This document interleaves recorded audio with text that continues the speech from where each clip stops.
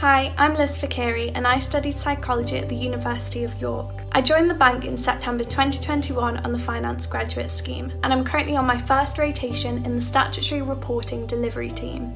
I studied Business and Management at the University of Salford, and now I'm currently on the Co-operative Bank Graduate Scheme, and I'm currently 6 months into my first rotation, which is in Financial Ledger Control. So I knew straight away that the cooperative bank was perfect for me. Graduate scheme itself lets you move around the business with the rotations and experience the different kinds of work that people do, but also the different ways that people work.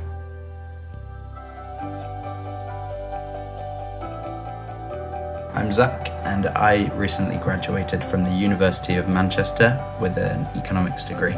I had no clue what I wanted to do when I was applying, so the rotation nature of the graduate scheme was really important to me.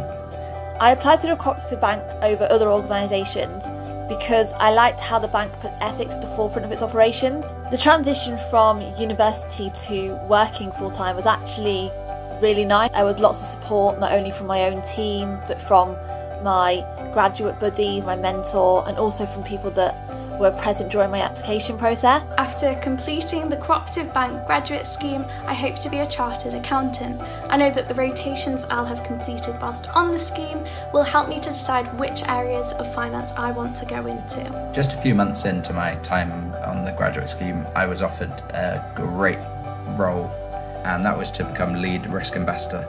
Currently I'm studying towards the financial services professional.